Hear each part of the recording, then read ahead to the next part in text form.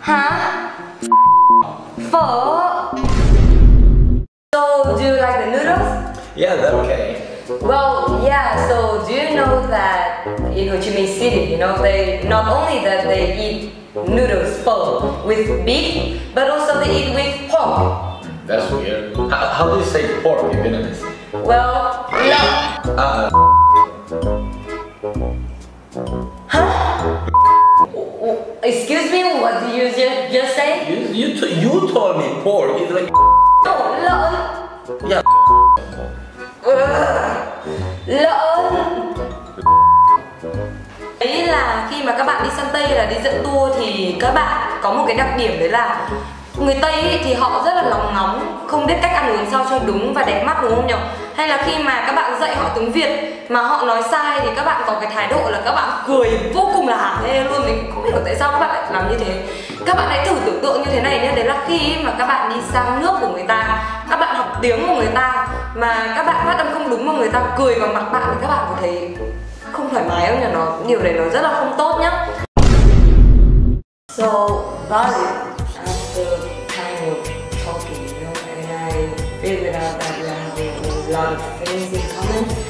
So, you know, I think that I agree and I want you to be my lover. Wait, what? Lover? So short. Trong tiếng Anh, từ love thì mang nghĩa rất là nặng. Mình nói love là I love you cho một người là mình rất là có nhiều tình cảm. Nhưng like cái từ lover thì là love yêu, lover là người yêu, đúng không? Không. Lover trong tiếng Anh có nghĩa là bạn tình. Một người là mình không có tình cảm nhiều đường với. Các bạn nên rất là cẩn thận với điều đấy. Thế thì thay vào đó thì mình có thể dùng girlfriend, boyfriend, love of my life, my darling, my sweet love các thứ. Chứ không phải là lover, hoặc là có thể cả girlfriend, boyfriend, cả lover thì là ok. Nhưng mà chỉ lover thôi, chỉ có nghĩa là bạn tình thôi.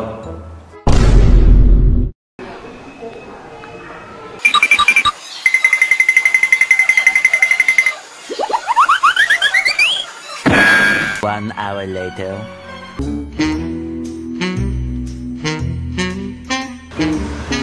Hey, how are you doing?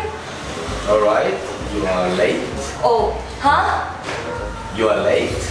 It's 10.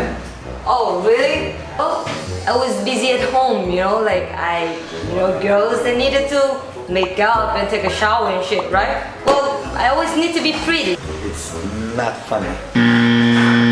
Các bạn sinh viên học tiếng Anh bằng việc dẫn tour, để ý đừng bao giờ đến muộn, dù lý do gì. Khi mà mình đến muộn thì không những thể hiện cái sự thiếu chuyên nghiệp của mình mà sẽ giảm tinh thần qua cả chuyến đi đấy nữa. Khi mà các bạn làm việc cho Tây thì nhớ này, các bạn được quyền thoải mái, có thể bộc lộ được ý kiến, đóng góp ý kiến với sếp thoải mái đi, không có vấn đề gì.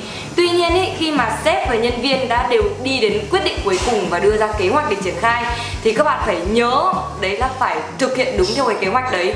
Đừng có tự ý làm linh tinh. Nếu như các bạn có bất kỳ ý kiến nào khác thì phải trao đổi với sếp trước khi mà các bạn đưa ra quyết định của mình nhé.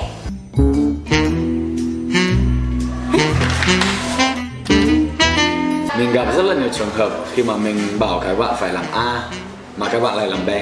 Và khi mà mình hỏi thì các bạn trả lời là mình nghĩ nên làm thế ạ.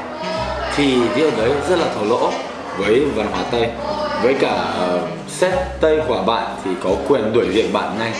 Bạn đã thấy đấy là Tây và ta thì có hai cái nền văn hóa rất là khác nhau. Và những cái sự khác nhau này thì các bạn nên biết nhá. Để khi các bạn có thể đi thực hành nói chuyện với cả người nước ngoài thì các bạn sẽ có cái cách cư xử thật là tế nhị hơn và sẽ không làm cho người ta cảm thấy khó chịu nữa. Vậy thì nếu như các bạn có gặp bất kỳ khó khăn gì hay có bất kỳ câu hỏi gì khi mà đi nói chuyện với Tây thì hãy comment ở bên dưới nhé. Và chúng mình sẽ tổng hợp những câu hỏi đó để làm video tiếp theo. Hãy subscribe kênh YouTube của chúng mình để có thể cập nhật được những video hot nhất và bổ ích nhất nhé. Xin chào và hẹn gặp lại. Bye!